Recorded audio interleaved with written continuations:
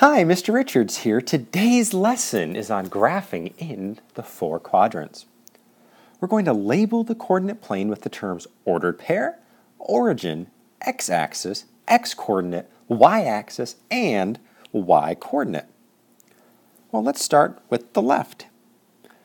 This arrow is pointing at this axis, which is our y-axis. This arrow is pointing here where the two axes meet, and that is known as the origin. This arrow is pointing at this horizontal axis, which is our x-axis.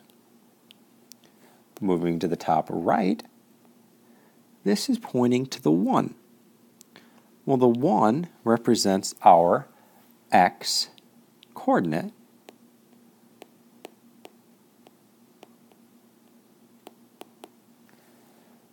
In the middle, this is pointing to this whole thing, which is known as a ordered pair.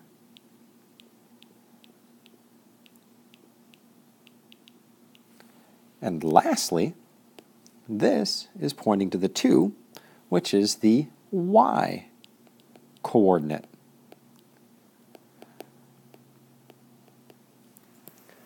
So now that we have our vocabulary, we can continue on. In example 1, we're going to name the ordered pair for each point graphed at the right. So we have example 1a being P.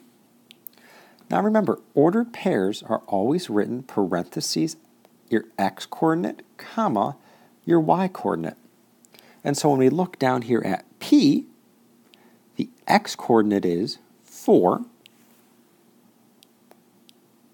comma, our y-coordinate is -2. So 4, comma, -2 is our ordered pair. Make sure we use the parentheses as well. What about Q? Well, the first part is our x-coordinate, and that's going to be here at -3. Next, we have our y-coordinate, which is -1.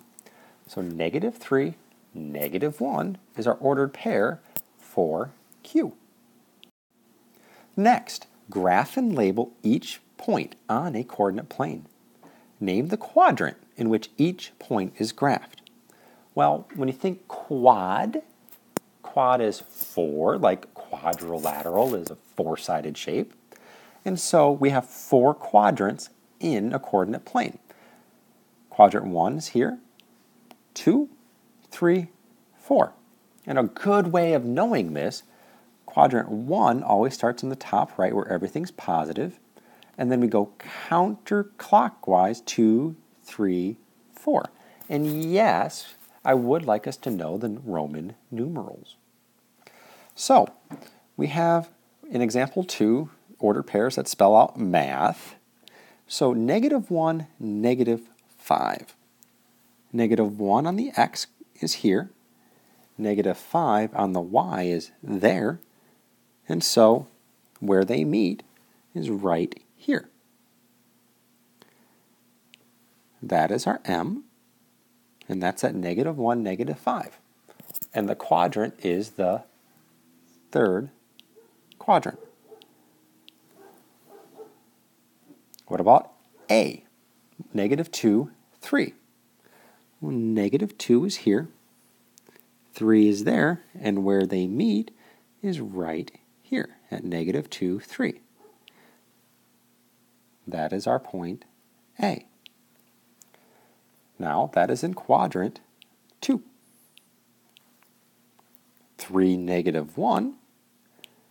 Well, 3 is here. -1 there, and where they meet is there. So 3, -1's here, and that is T, which is quadrant 4. What about 0, -2? Well, that 0 is here. We didn't go anywhere on our x-axis, but we go down to negative 2, which is right there, and that's our h. And so, name the quadrant in which point is graphed. Well, technically, the quadrant is none. However, sometimes I do see this written, if it is none for the quadrant, that you write the axis the point is graphed on. This is graphed on the y-axis. So technically our answer is none, but you may come across a time when the question asks you to name the quadrant or axis the point is graphed on. Well, the or axis part here would be the y-axis. Miss Tura's class is playing a classroom quiz game. The difference between Allie's and Joachim's score is 3 points. If x represents Allie's score and y represents Joachim's score, make a table of possible values for x and y, then graph the ordered pairs and describe the graph. Let's see if we can write this into an equation first. We have Allie minus Joachim.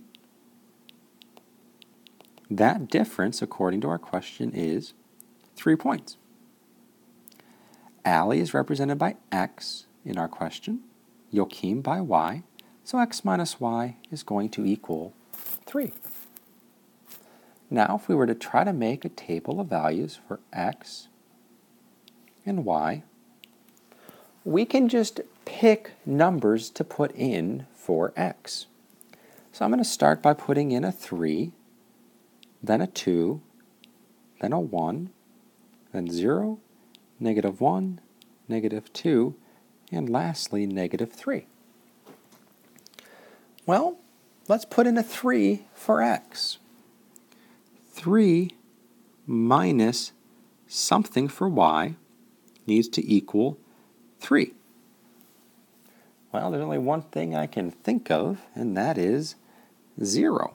3 minus 0 is equal to 3. What about our next one? 2 minus what is going to be equal to 3? Well, 2 minus 1 is 1. That doesn't work. 2 minus 0 is 2. That's getting better. So this one's actually kind of strange. 2 minus a negative 1 is equal to 3. So negative 1 is our solution here. What about the next one? 1 minus what is equal to 3? Well, my guess is it's going to have to be a negative number again, and 1 minus negative 2 is equal to 3. Remember, keep change opposite. 1 plus 2 is equal to 3. So negative 2 is our answer here.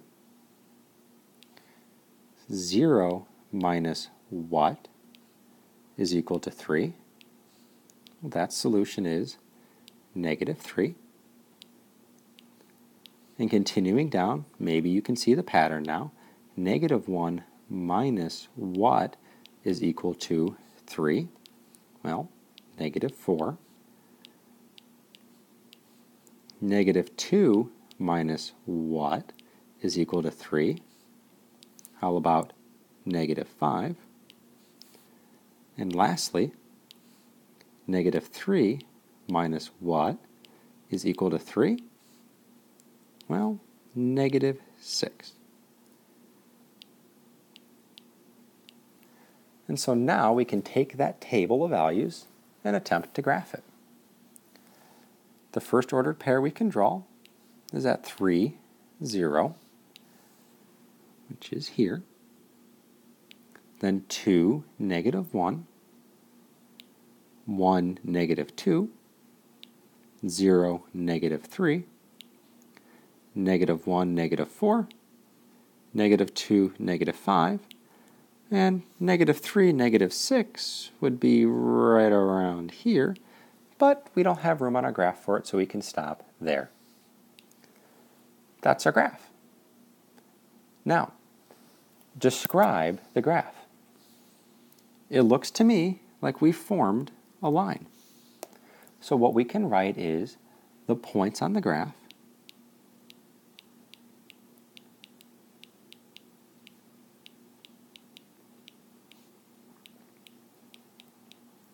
are in a line.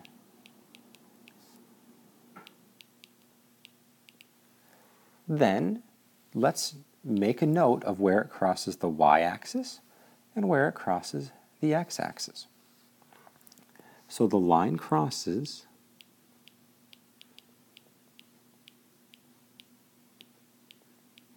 we'll start with the x-axis,